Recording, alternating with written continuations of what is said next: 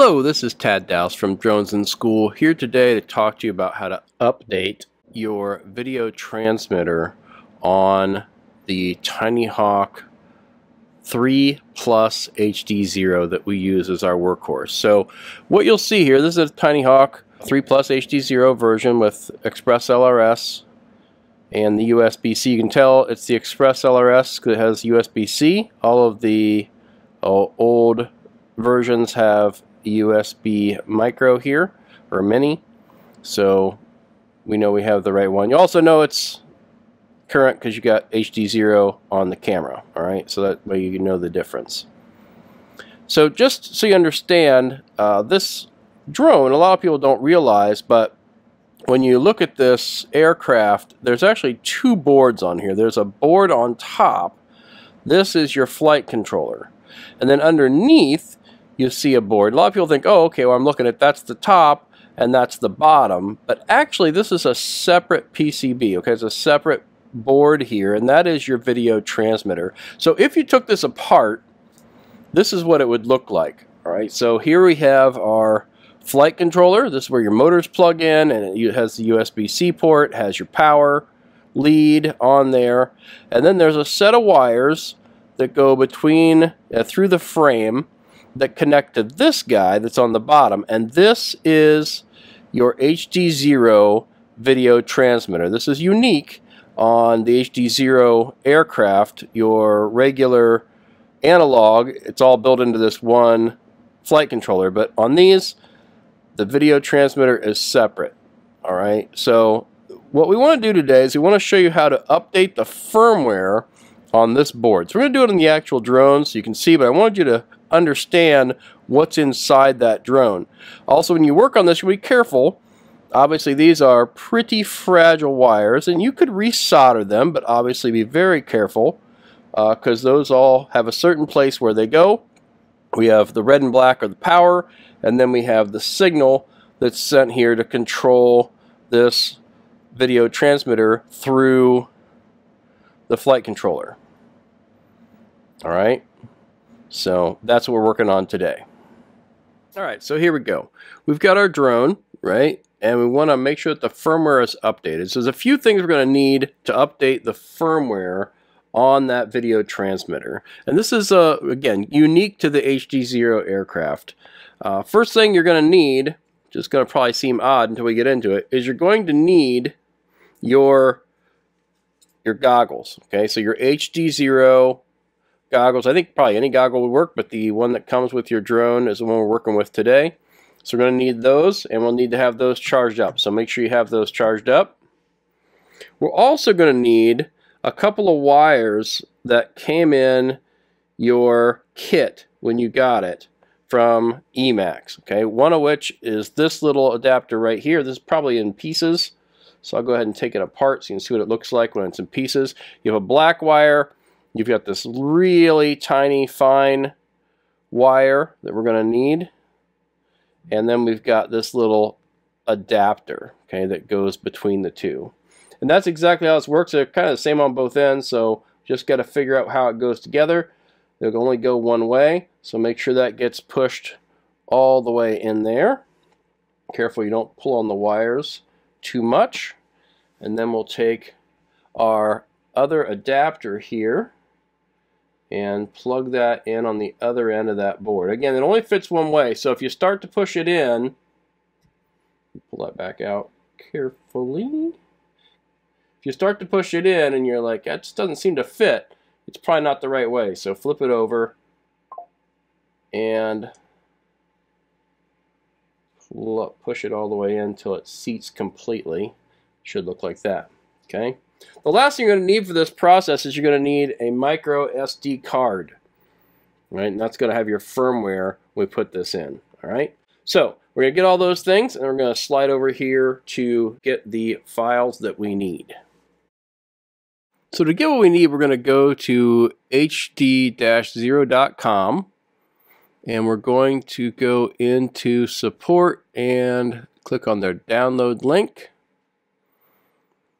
And here we have firmware. So we have goggle firmware, flight configurator, video transmitter firmware, VRX firmware, etc. All right, and we are looking for VTX firmware. Now you'll see here we have different versions of the VTX firmware, and we're going to use version 2024-923 is when that was released, and then we're just going to click that download link, and that will download that file to your downloads folder. So this is a zip file, and we're going to go ahead and unzip that. When we do, it creates another folder for us, and then we open that folder, we'll see all the different versions of the video transmitter. And the one we want in this particular case is the Whoop-Lite VTX. Okay, that's the file that we need.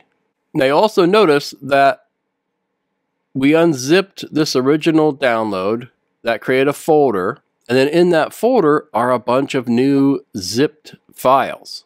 All right, so when I open that up and double click on that, it will unzip, and I will get this HDZero tx.bin file.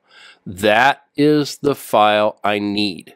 Okay, so what I need to do now is I need to take that HDZero transmitter bin file that I got from the Whoop-Lite zip. Okay, all the rest of these I don't need. I can just delete those. None of the rest of those am I going to need for anything I'm going to do with this drone.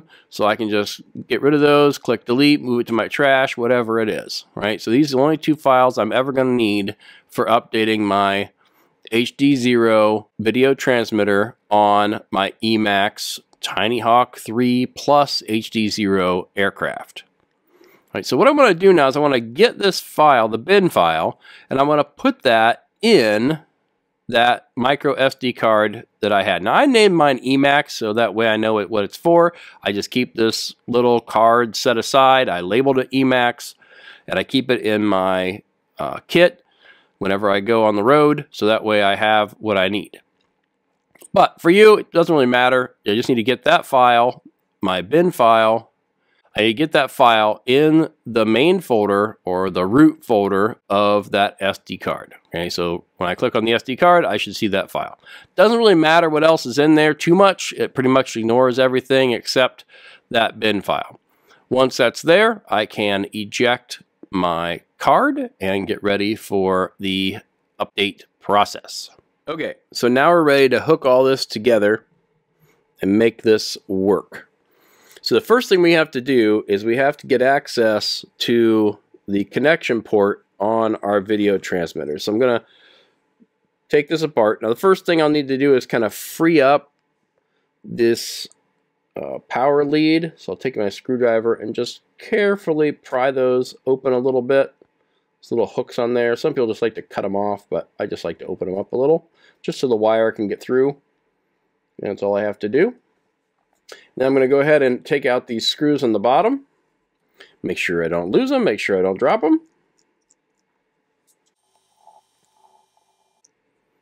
And once I get those out, then I'm going to just carefully take these wires, the power lead wires, and just kind of pull those carefully again. Be very careful. Don't go too crazy. Just unhook those from that battery tray, and then that whole battery tray just comes off. I just set that aside over here with my screws. Now I can see the video transmitter. Now again, remember there's wires that hold this together, so I don't need to take the whole thing off. All I have to do is access this little port right here. All right, that's all I need. And this wire is going to plug into that port. It only goes one way. I think it goes, when you look at this, you've got the wire colors on one side. I think those go towards the PCB, but I'm not really sure, don't remember. Takes steady hands, tiny hands to do this. It's not too hard, just got to plug it in. Okay, I'm just going to take my fingernail and kind of push on the plastic, not on the wire itself. I don't want to damage those wires. That should seat down in there and look like that. I don't know how you can see that in the camera, but that's what it should look like when it's all set. That's all I have to do. I don't have to unplug it anymore than that. That's it. Okay, now, phase 2. I'm going to take my HDZero Emax transporter screen, and I could have the whole goggles on there, but all I need is really just a screen. And I'm going to plug the other end of that wire into that port right here on the side. Now again, this only goes one way, so don't force it. A lot of people like start to push and then jam it in there. All right, you'll break it. Just take it easy. It goes in. So you look at the wire pins. When you see those, when you look at the screen, that's the correct orientation, and that will go all the way flush. So if you see it and you push it in, again, let me show you an example of putting it in backwards. So if you push it in like that, okay, and you're like, yep, it's in. If it's not flush, right, you probably have it in backwards or you didn't push it in far enough. So that goes all the way in, flush with the side of the case so it doesn't stick out. Lastly, I'm going to take and put my micro SD card that I just set up into the micro SD port on my screen. Now what's going to happen is when I turn on my goggles, it's going to read that card. It's going to say, uh-oh, there's firmware on there we need to update. It's going to send that firmware through this wire into my video transmitter in my drone. It's also going to delete the file from the SD card. So if I try to do it again, I got to reload that SD file on there. But when I know that if I put that back in my computer and I see that the file is gone, then I know it did it correctly.